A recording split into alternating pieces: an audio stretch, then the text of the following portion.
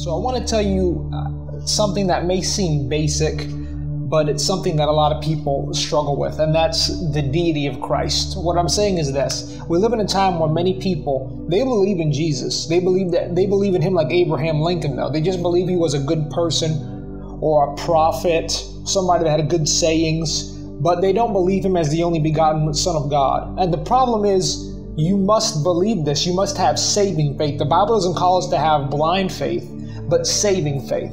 And you need to understand the concept of the Trinity, that God, the Holy Spirit, and the Father, they're all one, but they're also separate. And this is hard for our carnal mind to understand, but the Holy Spirit will open your eyes of understanding.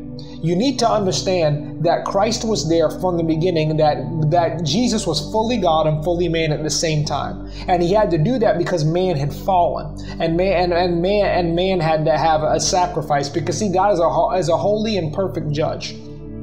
And he demands the proper sacrifice. But man cannot give that proper sacrifice, so he sent himself in the form of man. And no, it wasn't God's will or his thoughts. It was physically Christ. The Holy Spirit came upon the Virgin Mary, and conceived a sinless, perfect human being.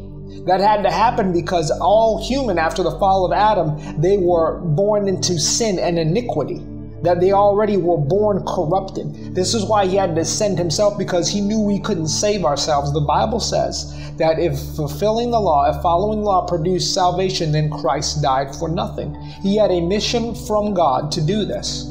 And Jesus, even himself, he claimed to be God.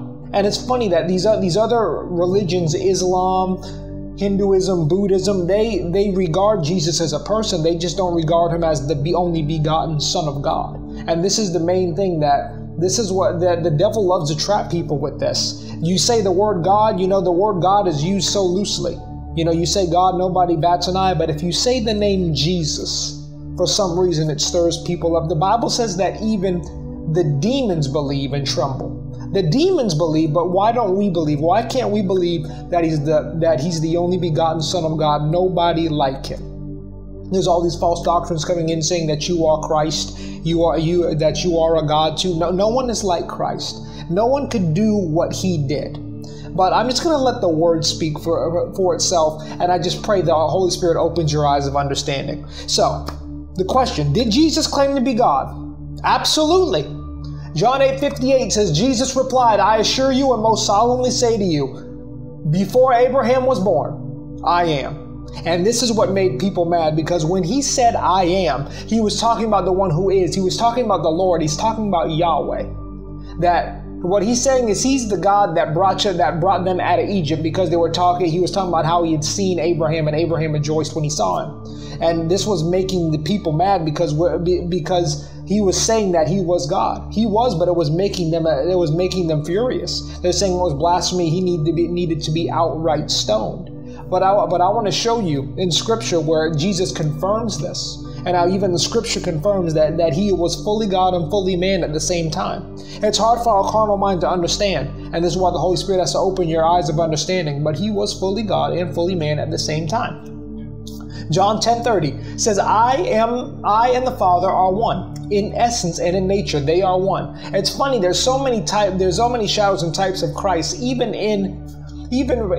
from the burning bush, and I'll get to that in a second, how the Trinity was there. The voice was the Father, the fire was the Holy Spirit, and the bush that did not burn was the Son.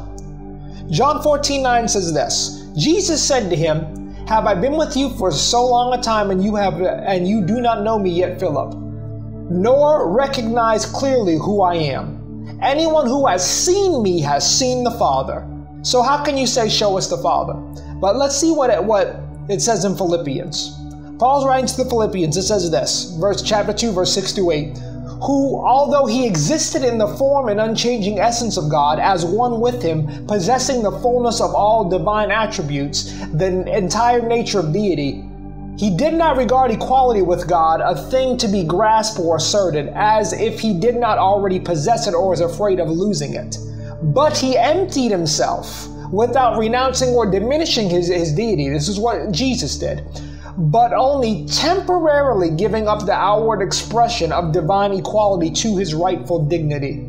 by assuming the form of a bondservant and being made in the likeness of men, he became completely human, but was without sin, being fully God and fully man. After he was found in the terms of his outward appearance as a man, for a divinely appointed time he humbled himself still further by becoming obedient to the Father to the point of death, even on the cross. And I need to preface that. I need to let you know real quick that Jesus was not a martyr. He was not forced to die. He said, I lay my life down and I can pick it up. That he did this just because he loved us, that he had such a great love for us, that he voluntarily died to be a propitiation for our sins, to be a substitute for us. But I want to show you how even in the Old Testament, and in the New Testament, how Jesus is God. So John 8:58 says, before Abraham was, I am. Micah 5:2 says, but as for you, Bethlehem, Ephrath, too little to be among the clans of Judah. For you, from you, one, capital O, shall come forth for me, who is to be the ruler in Israel. His goings forth appearances are from long ago, from the ancient days. And ancient days, in the Hebrew, it means eternity. So I want you to look at that, Micah 5:2. I'm going to give you a lot of scripture. You can unpack it when you're done with this video. John 17:5 says, now Father, glorify me together with yourself, showing that they're together but separate, with the glory and majesty that I had with you before the world existed. Understand that they had the glory before the world existed. Revelation 22:13 says, I am the Alpha and the Omega. This is Jesus talking, the first and the last. Fully God and fully man. I want you to understand that. And it's hard for the carnal mind to understand, but I want you to bear with me. Exodus 3:14. God said to Moses, I am who I am. It says God said to Moses, I am who I am. You shall say to the Israelites, I am has sent me to you. And I am who I am relates to the name of God, Yahweh. It's rendered Lord, which is derived from Haya, to be. Understand this, but the Bible even says that he knows that he knows the beginning from the end. The end from the beginning is what he knows. He knows the end from the beginning. That this is Christ. Isaiah 43:13. Even from eternity, I am he. And there is no one who can rescue from my hand. I act. Who can revoke or reverse it? And this is why it says no one can rescue you from my hand. That's why he had to send himself. John 1:1 says, in the beginning, before all time, was the Word, and that's Christ. And the Word was with God, and the Word was God himself.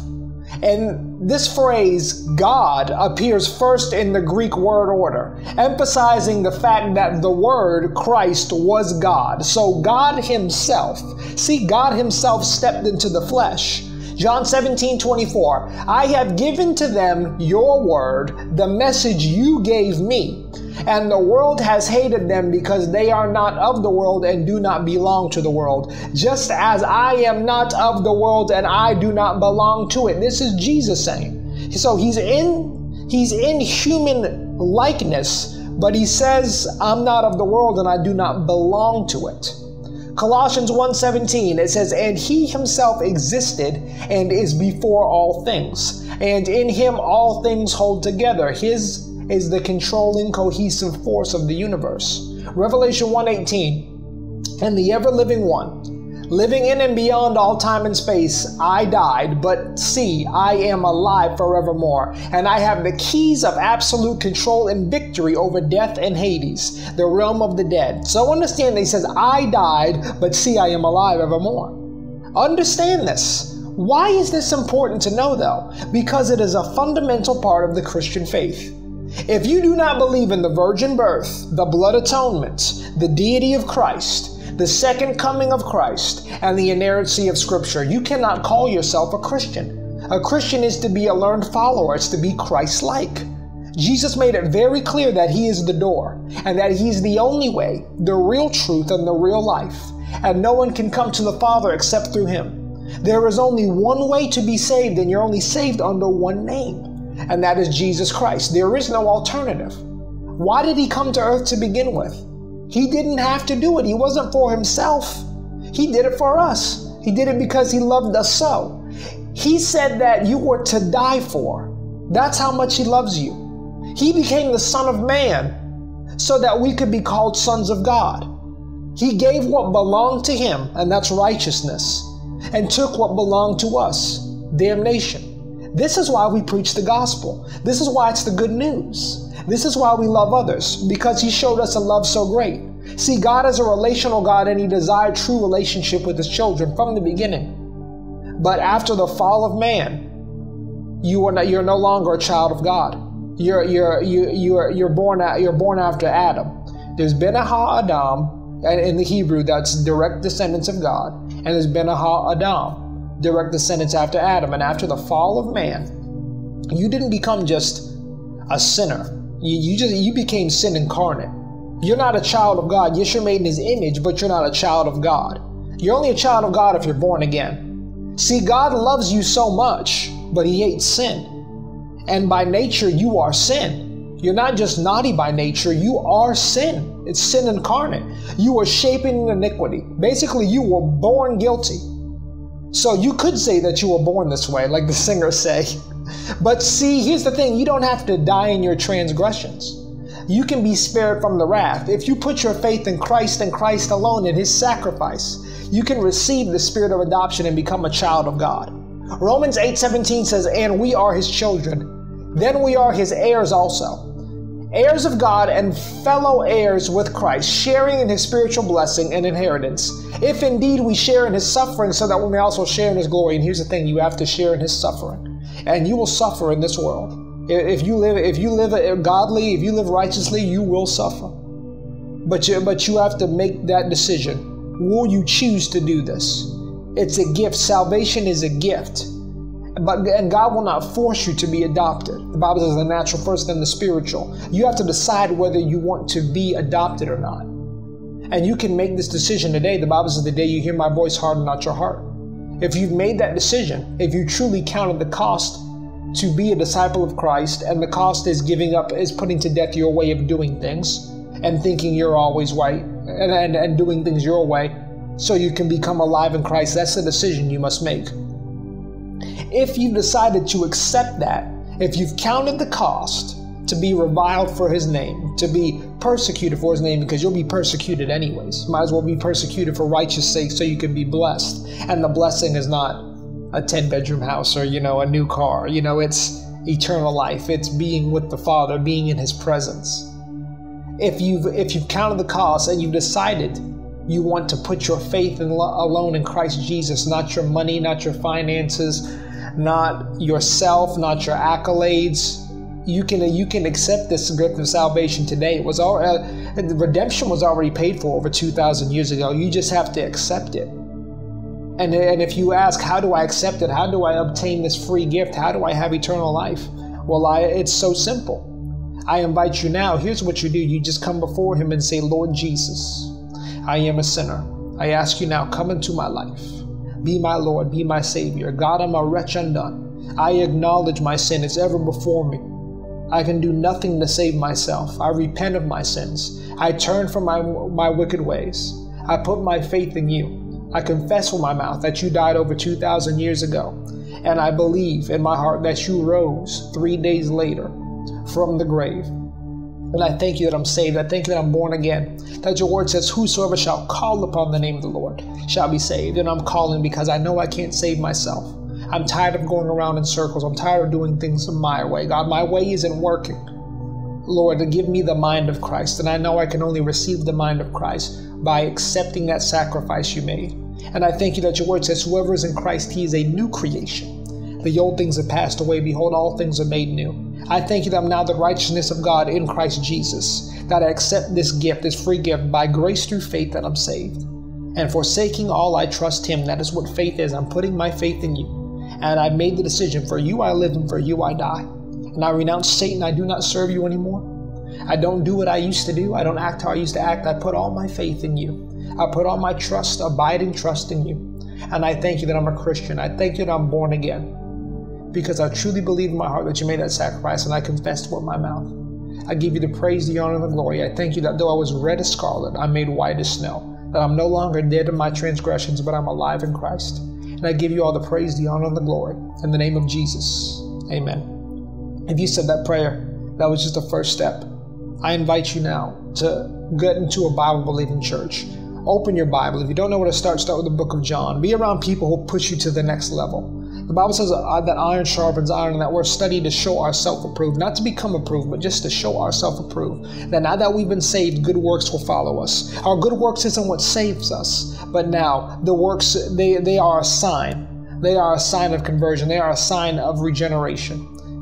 And I just want to encourage you that even that no matter who does you wrong, no matter who forsakes you for deciding to live for Christ and deciding to put your faith in Christ alone, know that God will never leave you nor forsake you. Know that even if your mother and your father forsake you, the Lord will take you up. The Bible says He's with you always, even to the end of the age. That everything that's happened to you, know that was all for the furtherance of the gospel. That all things work together for the good for those that love Him and are called according to His purpose. And know that not only are you called, but you are chosen. Be encouraged. God bless. I am Alpha and Omega, the beginning and the end, saith the Lord, which is, and which was, and which is to come, the Almighty. He which testifieth these things saith, Surely I come quickly. Amen. Even so, come, Lord Jesus.